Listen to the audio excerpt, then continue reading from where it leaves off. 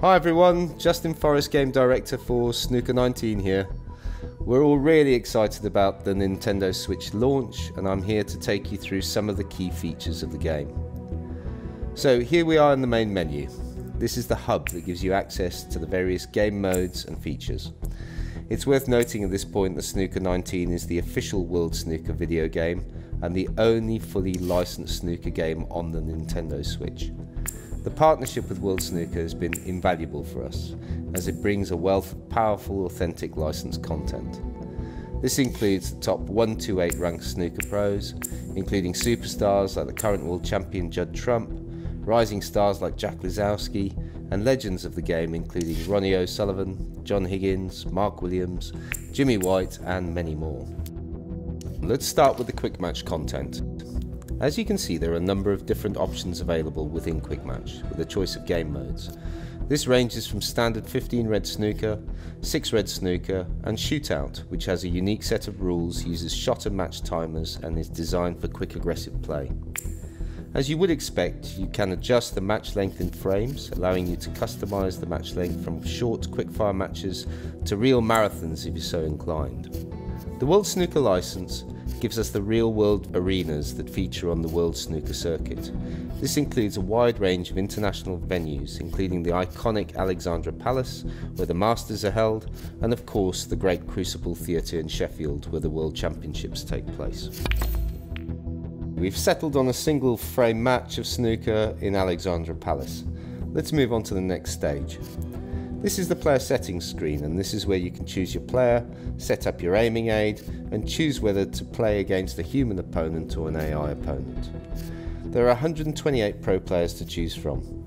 Each player has his own strengths and weaknesses, and these are reflected in the gameplay. Any snooker fan will be able to choose their favourite real-world player in Snooker 19. Being a bit of a Rocket fan myself, I'm going to choose Ronnie O'Sullivan as my pro player. Now I'm going to set my aiming aid. This is the key visual guide that you will use to play the game. There are a variety of different aiming aids to choose from, and these will give different levels of visual feedback for where the cue ball and object ball are directed. I'm going for Pro. I'm choosing to play against AI. There are 3 difficulty brackets which loosely define the challenge you'll face. The top players are definitely more challenging than the lower ranked players. I'm choosing the current world champion, Judd Trump. Welcome back to Alexandra Palace, where it's now time for an exhibition.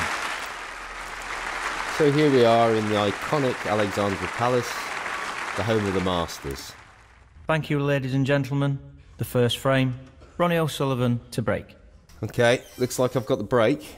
So the first thing you'll notice is that you can move the cue ball around the D as you would expect to place the ball perfectly for your break off. You can lift the cue ball if you decide you want to change your mind and replace it. You can see there, as I'm adjusting the power of the shot, the aiming aid is extending out from the cue ball. And then it will hit an object ball, and you'll see a kind of yellowy fan coming off from the object ball, and then the white line defines exactly where the cue ball's going. In this case, I'm targeting the blue just to illustrate the way that the fanning works, which is a way of basically controlling the difficulty of the shot. So the thinner the cut, the more difficult the shot is. When you see the red line appear off the object ball, you know that it's an illegal ball. Here I'm targeting a legal ball, and I'm trying to set up my break. I've set the power at about 55%, and now I'm going for my fine-tuned camera. And I'm adjusting, you can see I've adjusted my spin, so I'm hitting the ball with quite a lot of right hand side to try and trap the ball underneath the blue and back into bulk. With the power, I pull the stick back and then I push it forward and try hit the perfect power to execute the shot. And that looks like a pretty good break to me. Underneath the blue, as you would expect, and then right up onto the bulk cushion. So let's see what Judd can do. He's playing safe here.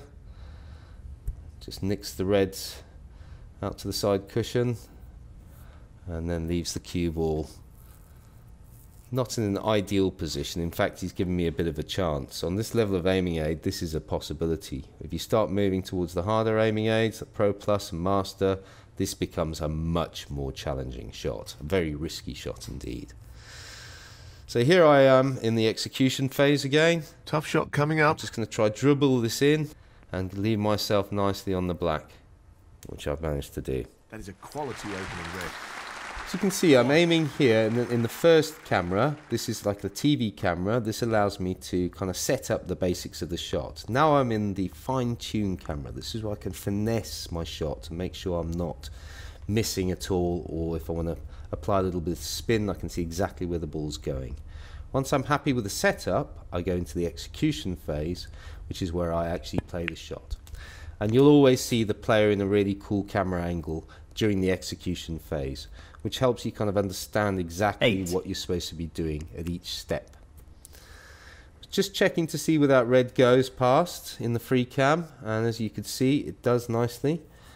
So I'm still on a max 147 possible break here. Highly unlikely to happen, but it is possible. So, this pot into the right corner. Yeah, that's not the best positional shot really. I should have pulled that back a bit or used a little bit of side to bounce it off the top cushion. I'm kind of forcing myself into taking on a riskier blue here. Plenty of risk in this shot, and also position is really tricky. We know that there's one red, loose red at the bottom that might go if I get the right position, but I don't think I'm going to get it with this, playing the ball like this. Well, that was my own fault for losing position. That's the key to snooker, isn't it? Keep your position good and everything else quite easy to execute. Ronnie O'Sullivan, 9. So Judd's going to play that another safety shot. He's going to push the cue ball up to bulk, which he's done very well. And he's left me a very, very trying shot here. So I'm going to play a safety as well. I'm just going to try thin cut this and see if I can get the cue ball back to bulk, tight to the cushion. And I've underhit that.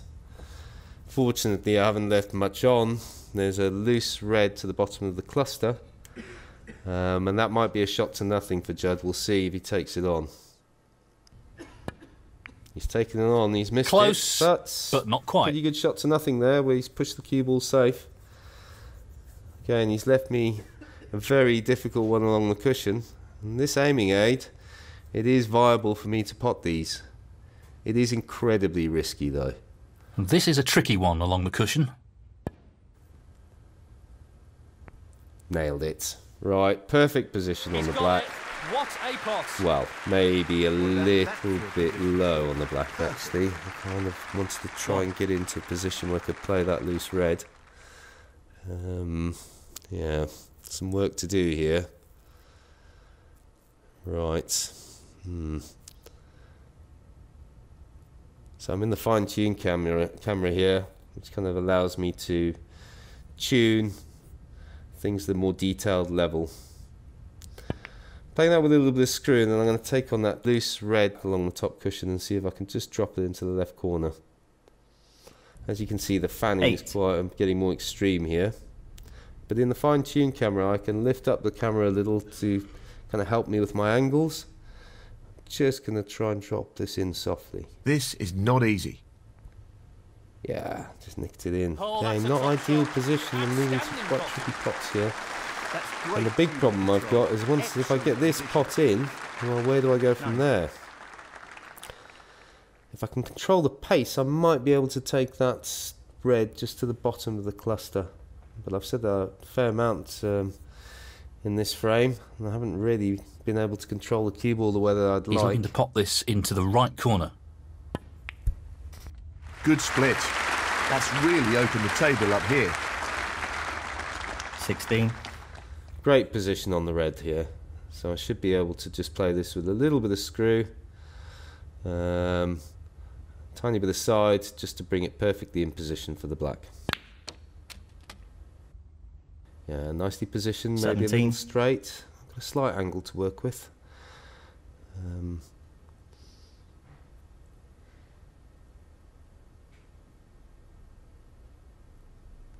Yeah, this is risky. I'm not sure I should be playing like this.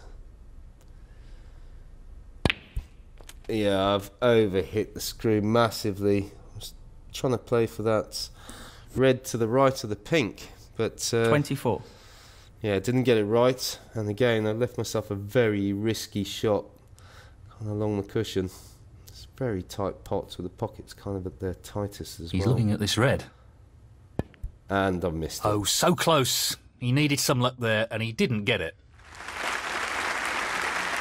Ronnie O'Sullivan, 24. Well, let's see what Trump can do here. Using the cushions very nicely.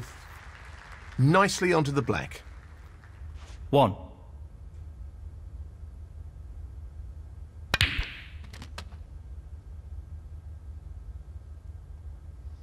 Yeah, he's undercooked that one. 8.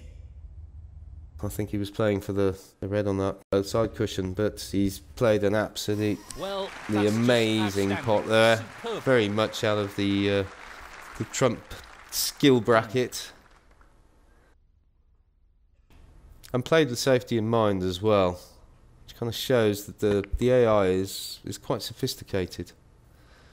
That's a brilliant shot. It's pretty much the only ball he could go for unless he wanted to go into the cluster, and he's played it brilliantly. 13. So that brings me to the end of my demo, but I hope you found it informative and you really enjoy the game. And right on cue, Snooker 19 is available to pre-order now on Nintendo Switch and will release on the 23rd of August. You can stay in touch with us on Twitter at Snooker19Game or at Lab42 Games. Thanks for watching.